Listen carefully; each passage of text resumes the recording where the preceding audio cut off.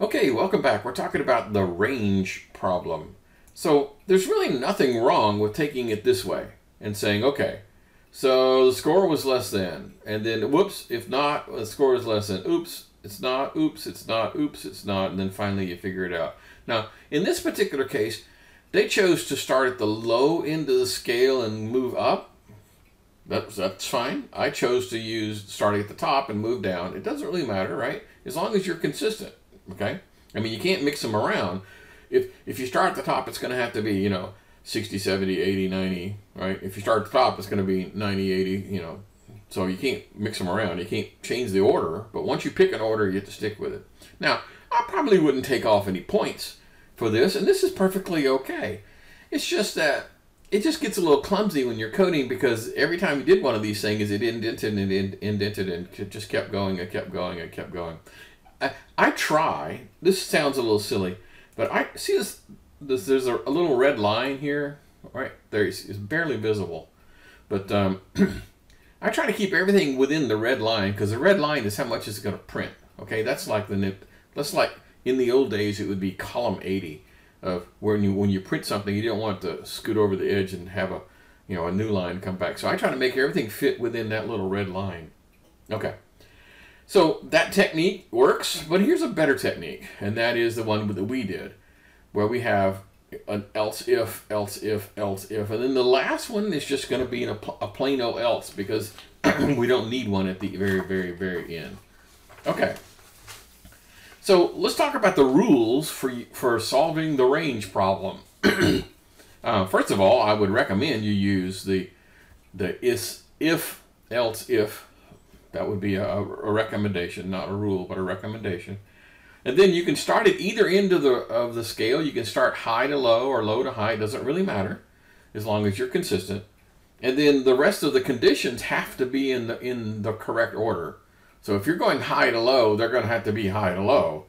And you'll most likely end up with a trailing else, which you can use as data, like they did in this one, and I did in mine, where if it's false, then you're bound to be made an A. Or you could use it for input verification to go, whoa, whoa, whoa, you didn't actually mean to type in a 200, did you? Because that's not a valid score for a grade. Okay. So here's some examples on page 130 of kind of sort of what we just did. So it's a test, except I don't particularly like this one because they're not using curly braces, and they're using those stupid message dialog boxes, which I'm not using in this course at all. Well, I will when we get there, but not in advance. Okay, kind of makes sense. So kind of look at this example, and instead of using the J option pane, just put in system, out, and then put in curly braces because I require curly braces. So the next thing we're going to talk about is logical operators on page 134. And so, yes, there's some logical operators, an and an or operator, and then a not operator. The not operator just says, take whatever it is you've come up with and just reverse it. Okay. So let's talk about and or, because this gets a little confusing. If I walked up to the counter at McDonald's and I said, I'd like a hamburger and a Diet Coke, how many things would I walk away with? 2. So and means I get more, right? If I said I'd like a Diet Pepsi or a Diet Coke, how many things are going to be walking away with? 1. So an or makes things smaller and makes things bigger. Okay, that kind of sort of makes sense. Okay. The problem here is that when you're doing these kinds of things inside an if statement, if I was to say, if the temperature is greater than 40, and, so and is going to make this thing stronger, bigger. I'm kind of running out of terms to describe it. So and makes things bigger. But the problem is you're putting that inside an if statement.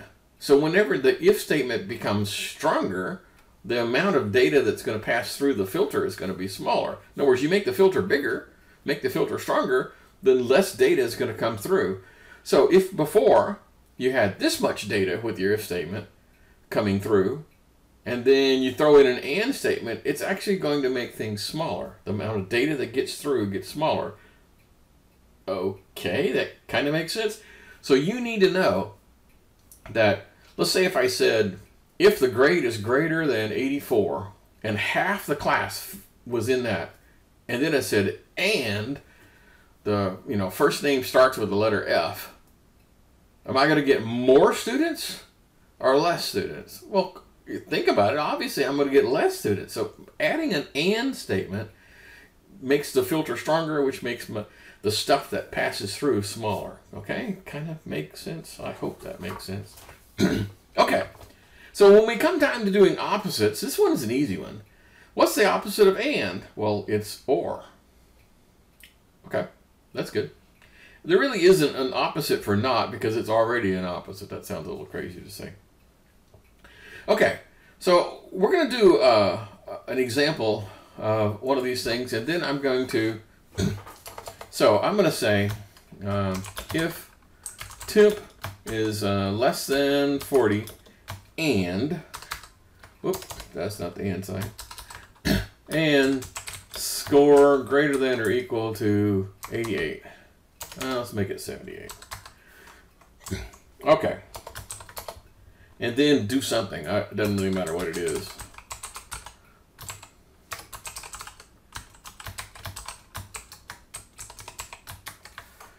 Okay. So this is one of those compound kind of a scenarios. And if I told you in a quiz or on a homework assignment that I wanted the logical opposite of line 69, what would you do? Well, here's how you would do it. Now, pay attention here, guys, because I absolutely, positively guarantee this is going to be on the quiz. In fact, it's going to be on the next few quizzes. It's going to be on the midterm. It's probably even going to be on the final exam, so pay attention. So here's how you would get the logical opposites. You'd say if temp.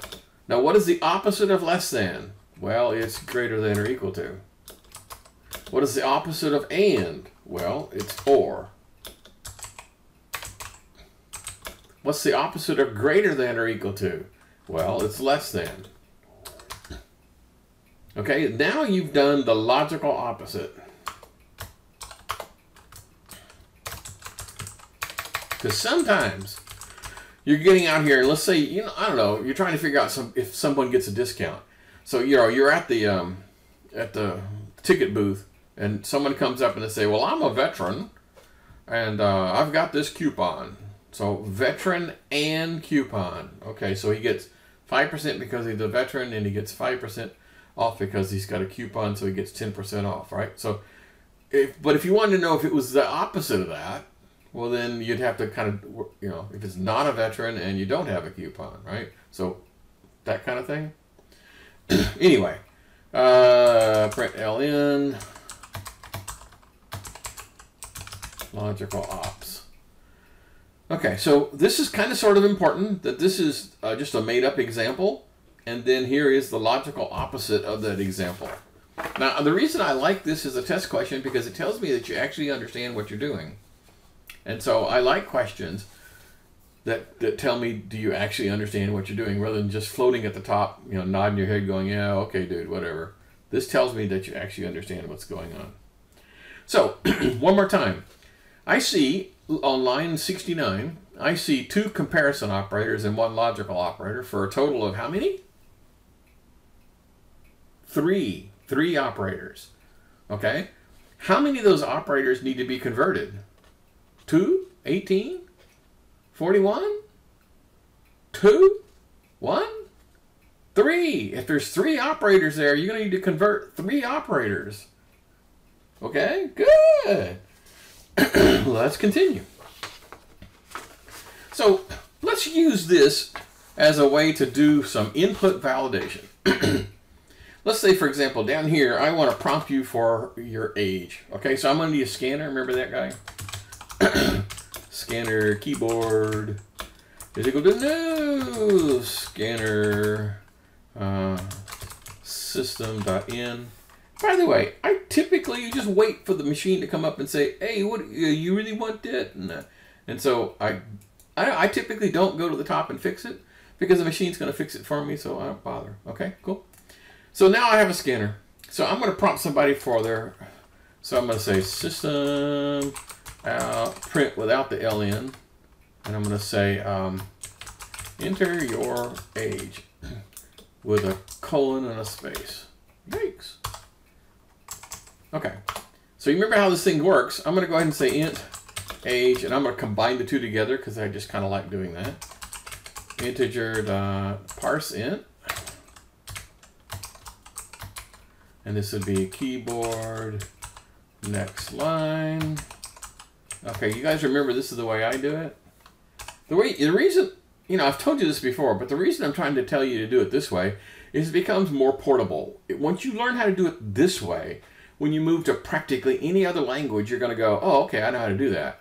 Using the Java-specific technique is perfectly okay in the abstract, but I'm trying to teach you how to do things portable so that when you move to a different language, everything continues to work and you're not sitting there going, I don't understand what's going on. Okay, so then I want to check to see if the age is decent. So I'm going to say if age is less than 0 or age is greater than, say, like 140, then you probably have typed in a bad number, don't you think? System.out print ln, that's an invalid age.